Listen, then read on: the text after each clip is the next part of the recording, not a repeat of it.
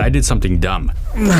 See, this thing is dead, and I wasted money that I shouldn't have. When you live in an area like I do, where there's above ground electrical coming into the house, there's often little brownouts or sometimes power outages for a number of hours. Yeah, I know. Anyway, I shouldn't complain. Some people in the world have power outages as a daily thing. I should consider myself lucky, but that's beside the point. This is a UPS that I've had for many years, and I got it because I wanted to protect any equipment I have here from being damaged during one of those power outages. It's got like USB ports on it. It's got a 1500 watts, I think. That's what that means, maybe. Don't take my word on that. I don't think it's 1500 watts because that would be crazy. It would be bigger than this. But it's the 1500 model by CyberPower, whatever that is. It's got battery plugs and it's got regular surge plugs. All these are helpful in an office. But when you buy something like that, you put it down there on the floor and you expect it to just work for a long time. I haven't thought about that thing for years until...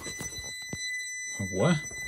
It started being annoying and beeping all the time. So after not thinking about it for a while, I thought I'd give them a call to see if they can replace whatever got damaged in there, be it a battery or whatever. Help me troubleshoot and maybe even replace some of the parts that are broken. Thank you for calling technical support. My name is... I have a UPS after working fine and perfectly well for a number of years. Yesterday, it just started beeping. It gave me a code F03. F03 actually means that internal charge board has been damaged, and with this kind of concern, what we usually suggest is to replace the entire unit to ensure also the safety of your devices. If you think you purchased it for about more than 5 years, it would be best for you to get a new one instead of replacing the battery that's still not going to fix the issue. So what can I do now? Technically speaking, might as well get a new unit. So we do not want to recommend you to only risk in replacing the battery that will not guarantee fixing the issue. I wonder how that happened though, because as soon as I got it, I put it under my desk and there it stayed for many years, never moved anywhere. How could it have internal damage?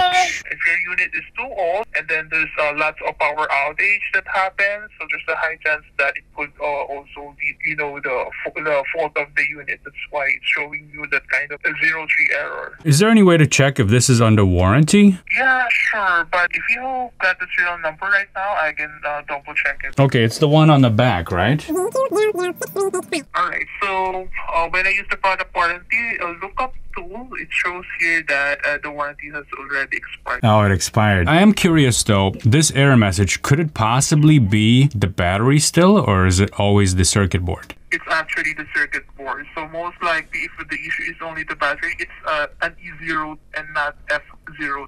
Okay, all right, thank you so much. I dust it regularly. I don't know what could have happened to it. I cannot believe that this thing lasts only, what, 5 years? And I think I only had it for 4 years. That's just crazy to me that you buy something that's, it's supposed to last a while. It's a UPS. I'm not doing anything crazy with it. It's not in a cart where I go from building to building. It's just sitting under my desk and I dust it. A shout out to CyberPower and a reminder, started December 8th, 2022. 3 weeks ago, the UPS completely shut down with the F03 error code and wouldn't power anything. Turning the unit back on would last only about 10 to 15 minutes. That's exactly my problem. Calling CyberPower tech support revealed the fault code indicated a charging issue. However, it was uncertain whether the issue was a charging system itself or dead battery, unable to be charged. I had an issue yesterday. I have a CyberPower...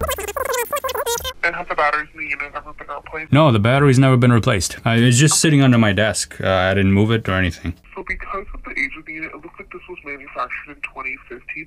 Typically, these steel glass batteries in the units typically last between 3 to 5 years, and then we recommend replacing them. The constant beeping was indicating that the unit went into a low utility failure, and that the battery in the unit was going to be exhausted, so that's why everything shut off. Oh, the battery's exhausted. So what can I do about that? For something this old, we recommend a full replacement. Because we can't see how much surge protection has degraded over time, we recommend a full replacement after 7 years.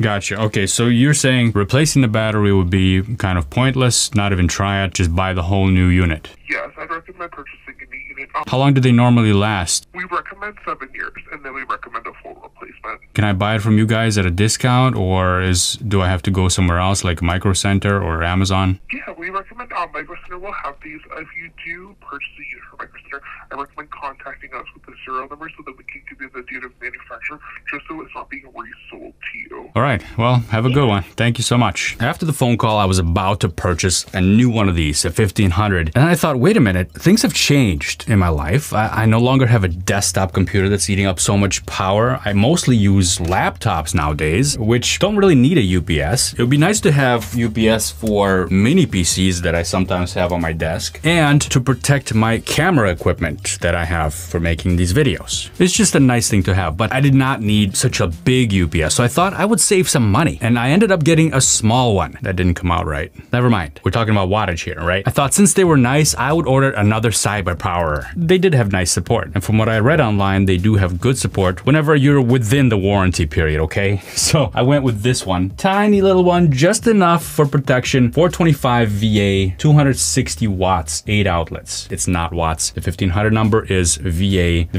VA refers to volt amperes, which is the parent power rating. So it's the second number that you want to look at. In the case of the little one I just bought, it's the 260 watts. I thought I would be good with the 260 watts. After all, these new machines are so energy efficient. Mini PCs take up what, 50 watts, maybe 70? And then one day came when I decided to do this experiment. An RTX 4090 hooked up to a 1200 watt power supply on my desk for doing machine learning and LLM stuff and image generation, things like that. I'm doing AI, okay?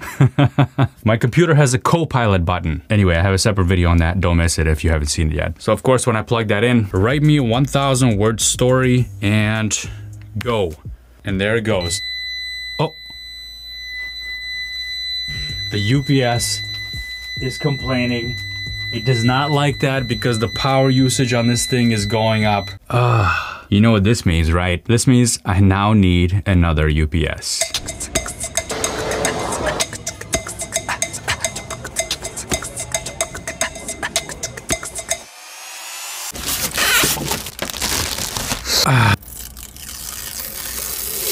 Oh llama, run llama 3.1. Tell me a 100 word story. This is the less glamorous side of doing these videos, is when stuff just stops working. Well, it turns out some kind of update came in and changed some settings. So I had to go into the BIOS and enable this card to be the primary and the IGFX or the internal graphics to be the secondary. So it's always an update, always. Oh llama, tell me a story. Boom.